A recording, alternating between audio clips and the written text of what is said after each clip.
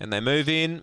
First at Gawler, sun shines here, coolish day. Green light is on, set to run, 360 now, He's My Dream. They're ready.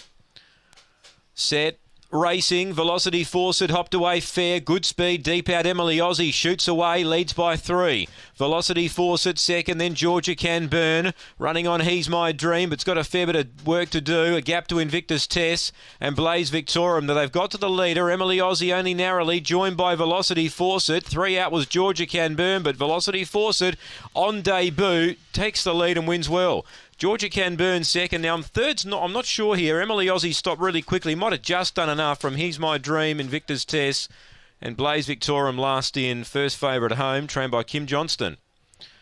Velocity Fawcett, number 1 for Kim Johnston, defeats Georgia Can Burn, number 5.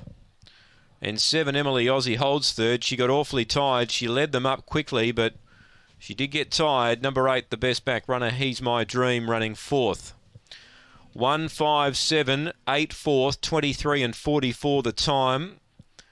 8.77 early, run home 14.67. So that was an encouraging debut by that greyhound. She was headed off early, but she made her way around the outside. She took the lead and she broke clear to win well.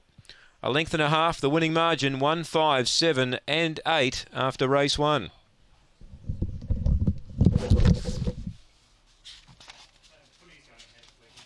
At this stage, yeah. I don't know how that could possibly happen, but